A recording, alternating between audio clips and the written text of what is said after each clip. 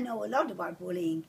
Being so short, and I was always short, I did get a lot of teasing. And sometimes it did hurt. But look what you can do. You can take all of this and turn it into an advantage by saying, true, I'm short, but also true, I can make something out of myself. So you have to develop a thick skin, and you have to also be able, if it is to the point that it's bothering you, to go and see a counselor. Talk to somebody that you trust and say, this is really terrible what's happening. And it's not only children, it's also adults who have to learn to say, enough, stop it, and if not, I'm going to take some steps to make you stop it.